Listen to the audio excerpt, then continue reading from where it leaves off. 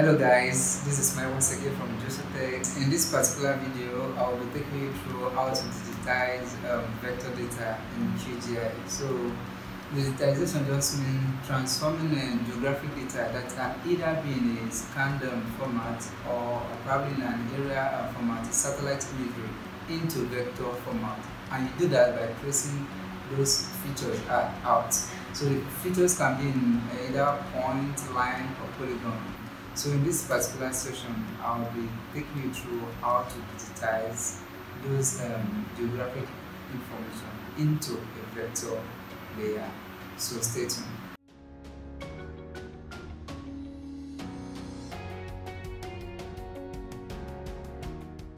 Okay, for you to digitize, for you to know how to digitize either your points, your line, or polygon, so of course you have to have a base map for you to work on. So let me quickly bring in a base map. So I can add a raster here. Zoom to layer, or you can go to your browser panel. Then you can select the Google satellite or any base map from here for you to work with. Let me use OpenStreetMap. So let's go back to our layer. So you can see they are aligning perfectly. Okay, see, they're aligning perfectly. So by just brought in this base map to be our area of interest. So on this imagery, what we're interested in building as polygon. We can even digitize the area covered by this landfill. We might digitize the road network. We don't have any point features really to digitize, but we can use the OpenStreetMap if you have any point features at all. Okay, let's check another imagery. S3 imagery. Now that's streets. Google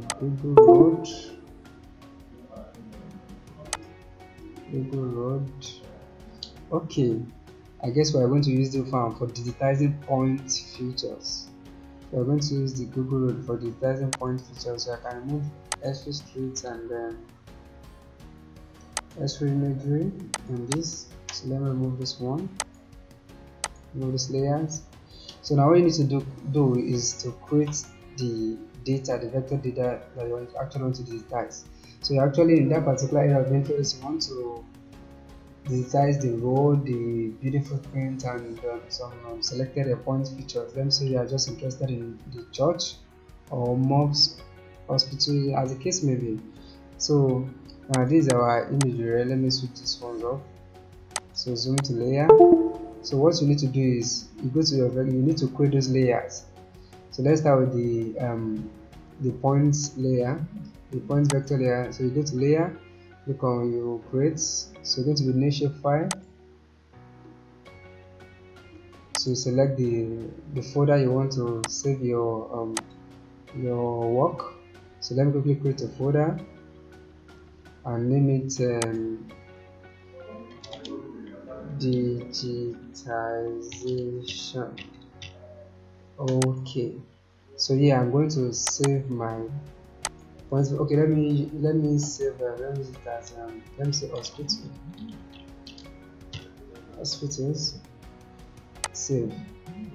See what's the geometry type is points. I click on points. What I can leave this as an Qgis. Then probably I want to give my point data the name. I want to name the hospitals after digitizing them, picking them one by one. So I'm just going to specify an attribute, a column called name. So it's going to be test data, of course, because it is alphabet. Then I need to add to this list. Click on OK. So let's quickly create our layers first. Then again, let's go and create our linear features, which is the road or the street network. I said go back to that folder. Let me write streets. Okay, so I can come here. This is line. Then again, okay, I might need the street name. Of course, test data is okay. Let me just add it to the base. Okay, so now let me create the polygon now for the building footprint for the buildings. New shape file. Let me just name it building. Save. Of course, it is very important to define your geometry polygon. Building footprint. I don't really need anything. Let me just click on OK. So here we've created our vector layer, the point, line, and polygon. So for you to start digitizing, you need to highlight which of the layer you want to work on. So what is glaring from this side? Let's assume we want to quickly digitize some of the buildings and the landfill itself. So you need to select that particular vector layer, then use this tool to start editing. So you select it. Now when you select it, you're going to notice that some other tools are going to be activated. So these are other tools that you can actually use to manipulate your data. So you need to select this. Now for you to start picking your building footprint one by one, you're going to use this tool that says add polygon. So let me click on it. Now let me quickly pick one building. Let me say I'm picking this building. So you just need to specify the segment.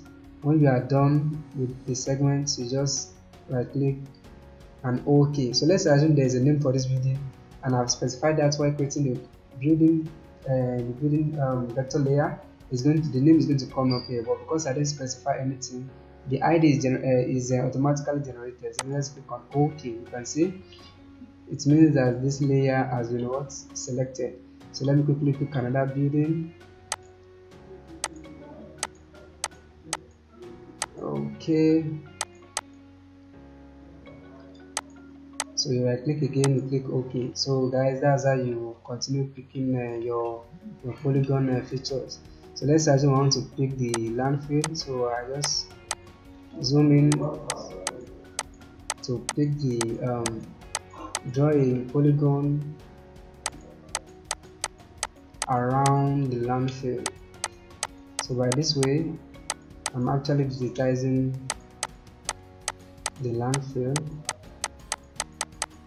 Okay.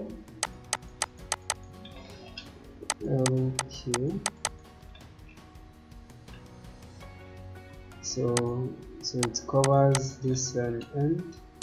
So let me just stop here. Okay. So now I've picked the landfill, guys. So I can, for you, after digitizing each of your layer, make sure you always save. So I'm going to save that layer editor. I save this edit for the building footprint. Now let me quickly okay, we can stop editing for this one. Then for this to be more transparent and visible, let's make it an holo symbology. Let's give it an holo symbology, transparent symbology. So you can double click, then go to the symbology tab, click on the simple fill. So under the fill color, you can turn transparent. So you're only going to be having the outline. So let's specify the outline to be yellow. Then let's increase the width of the outline, that's the stroke width. Apply. Okay, so you can see, guys, you can see the buildings, you can see. So now let's quickly digitize road network. Like I told you, anything you want to work on, you have to highlight it. So I select streets and I click on toggle editing. So you can see here, if you go here, you have your add line features. I'm going to click on this. Let's assume I want to digitize this major road that goes through the study area of interest. So I must just click, select the middle of the road to the end. When I go to the end of my interest, I'm see. Let's assume I know the name of this road. I'm going to put the name here, and it is actually showing based on the fact that I specify giving a name attribute while creating this vector layer. So I click on OK. So I decide to change the symbology for your road, how your road show. So you can decide to use this one or this one. So let me just use this one. This one, it's a major road. Apply. OK. So you can see the road, guys. So let me quickly pick one or other two streets again. So these are connecting. So I'm going to go through this line. See, so there is an intersection here. I'm just going to stop here. So right click, then left click, OK. So I've picked that one too, guys. So let me pick this one. So I'm going to start from here.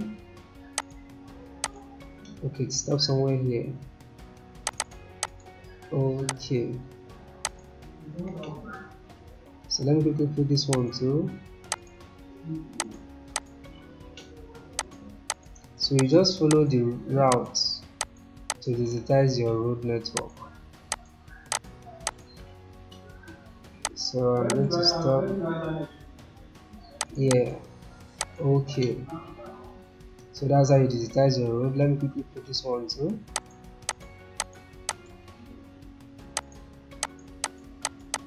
Okay. Okay. Right click and OK. So that's how you digitize your road. Now if you see something, the intersection is not really the roads are not actually intersecting very well. So you can come to your properties, your layer properties, and you come to advanced. Click on the symbol level, then enable symbol level. So by enabling this symbol level, the road the line segments are going to actually align perfectly. You can see. If you zoom out, this is what I'm trying to say. But if you zoom in, you can see that this road network are not touching each other. So you can just come here. This way they have vectex too. So you see when you select this, you can just draw it closer. You see. So that's how you merge two rows that are actually separated. So now let's save. Let's stop editing. You can just click this icon for the road network. Let's quickly pick hospitals. That's it we have at all. So but for this we can't define an hospital with this satellite image, so I'm going to enable the Google Road here. The Google Road. Okay, thank God we have hospitals here. So I'm going to highlight my hospital, then use the toggle editing icon and come to add point feature. So I'm going to Alimosho General Hospitals here, so I'm going to click on this. Now based on the fact that I know the name, I can come here and write out the name Alimosho General Hospital. Okay, so let me quickly pick another one. This is Alimosho General Hospital. Okay, let me just pick this diagnostic center, just like an hospital. So what's the name? Mast Diagnostics. Okay, so you can see a point is specified in that particular area. So you can decide to change the way your points look. You can generally, if you come here, you can see the all. You select the all symbols. So this is how you can symbolize your layer. You can decide to use another symbol in here. This one is actually go to hospital.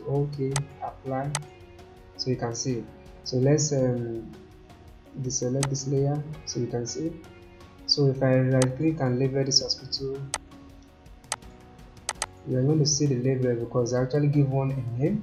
So label, single label. Now let me specify the column name. Is there already? Apply. Okay, so you see. So let's assume I have the name for this road network and I name them. Their names are going to come and then. So that's guys, that's how you digitize in the Qgis. So you have to create your layers. After creating your layers, you bring in your base map, you create your layers, then you start your digitizing properly. So see you later. So guys, in Qgis, that's basically how you digitize a map. So if you have any question, drop them in the comment section.